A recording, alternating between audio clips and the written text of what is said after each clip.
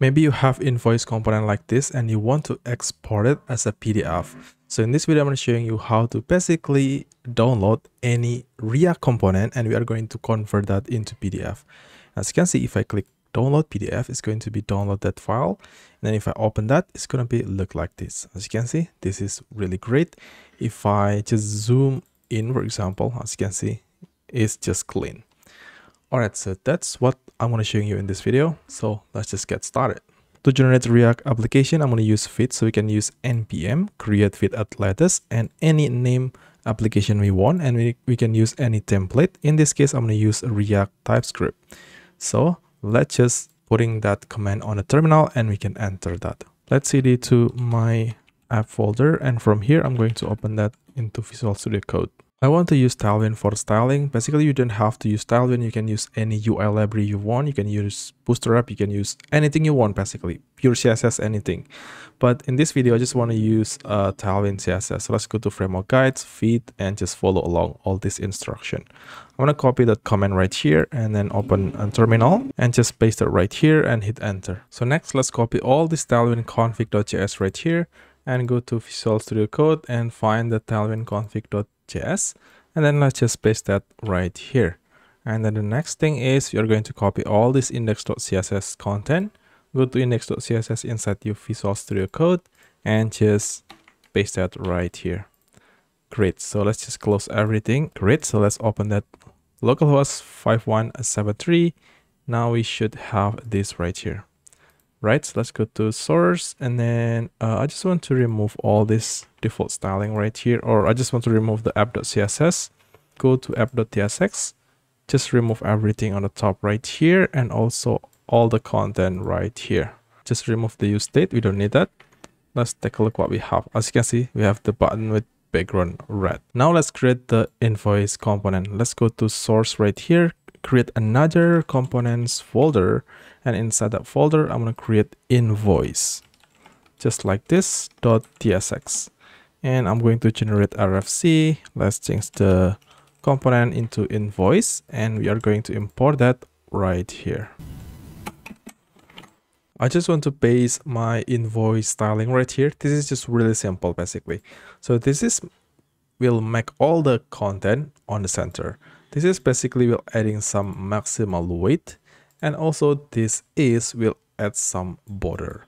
And as you can see, we have some display flags that will make this a div on the left. This is make will div on the right, and other styling. So let's just save that, and then this is what we have. Okay, really simple. So what we want is when I click this download PDF button, it's going to be download the document. So what we are going to do is on this download button right here, I'm going to run this function handle a download PDF. So let's create that function on the top right here. Const handle a download PDF set equals to arrow function. So next we are going to select any element that we are going to export as a PDF. So we are going to use ref come from React, and then just put this print ref to whatever you want. For example, you want to put that right here. You can say like ref set equals to this print ref. So if you're putting that right here, so all this div right here is basically all the element that we are going to print as a PDF, right? Inside the handle download PDF function, I'm going to set the element set equals to print_ref.current. This is basically will get the DOM element. So if I console log the element, so as you can see, if I click download PDF, the element that we set right here is basically that have minimal height, background gray that we see on the console, right? Just for safety, I'm going to check if there's no element in here. I want to just return null or just return nothing in here. All right, so the first thing what we are going to do is we are going to convert this element into canvas. So we're going to use package called HTML to canvas, which is this package right here. Let's first install it. After we install the package, as you can see on the documentation right here, so this package is basically returning parameters, as you can see right here, right? Of course, we are going to set this function into async, and then down here we can do like const and then canvas set equals to await HTML to canvas like this. And then we are going to put the element right here, just like that. After we convert the DOM element into canvas, next we need to convert this canvas into image. So we can say cons data that equals to canvas dot to data URL, and then in here I'm going to use image slash png. So yep, I'm going to change that canvas here into image slash png. And then down here we need to use package called js-pdf in order to basically add this image right here, data image, into the PDF. So let's first install the package npm install js-pdf. So let's install on the terminal. The way we use this js-pdf is right here. As you can see, the default export is a A4 paper, portrait, and using millimeters for units. Let's just copy this right here. I'm gonna copy that and then paste that right here. So let's just import the js-pdf on the top right here, right? Let's change the variable name into pdf, and then as you can see, we run new js-pdf, and the orientation, I'm gonna set that to portrait, and also for the unit, I'm gonna use pixel, and also for the format, which is the format of the document, I'm gonna use A4, which is the default format. Okay, after we do that, down here we can say like pdf dot add image like this. Basically the image come from this data. I'm gonna setting that into this pdf.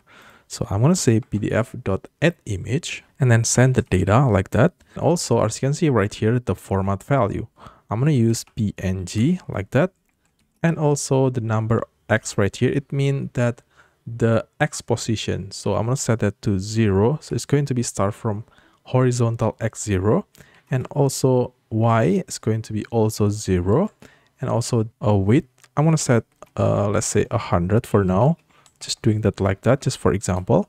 And down here we can say pdf dot save, just like that, and then we can put any name we want. So let's say example pdf like that dot png, pdf of course, not png, like that. So now let's save and let's start the app. So let's try to click download pdf, and as you can see on the top right here we have the download pdf, and as you can see this is really small because the width we set it to 100 pixel and the height we set it to 100 pixel as well. So let's try to make it bigger. This is what we have, right? Yeah, the download functionality is works and the convert to PDF it's works. So now let's working with the simple styling in here so we get better styling for the PDF, right? So let's go back. Before we add this data into this PDF, we need to basically get the width and height inside the data image right here. Okay, so what we are gonna do is, let's say cons emg properties set equals to pdf dot get image properties, and then I'm gonna send the data image like that. And if I just console log that, this is what we have. As you can see, we have height 993 and we have width 1150 and etc. Let's get the PDF width from the PDF variable right here that we initialize the JS PDF. So this is basically we'll get the width of this format right here that we use, which is A4 for now. And then down here we are going to calculate the height so we get the perfect height. So this is the PDF height that we have. As you can see, this is basically will times the image property dot height with PDF width, and also divided that with image property dot width. So we get the perfect image ratio for the height. After we get the PDF width and PDF height, so now let's just put the width right here and the height right here, right? So let's just save that and let's try to download the PDF again. So I'm gonna click that and then let's open it. As you can see, this is what we have, but we get everything. As you can see, the button and also the border rounded right here and etc. We don't want that. So basically I want to render just start from this border right here, right? So if you want to change that, just simply change the ref position into whatever you want to do. So I'm going to paste that right here. So basically this border will also print out So let's save that, and then I'm going to download that again. So let's click download PDF, and then we have right here, and as you can see, we have this beautiful invoice. But now as you can see, if I zoom in, for example, like zoom in right here, as you can see, the text, it's kind of like not good to see, right?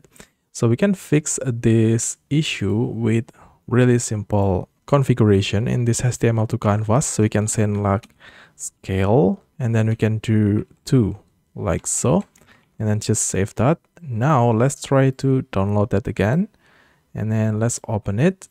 Let's zoom it. As you can see, now it's more better. This is the new with scale 2. This is without scale 2. As you can see the difference, right? So yep, that's for this video, and hopefully it is helpful and you can implement that in your React application. Thank you so much for watching, guys. See you on the next one.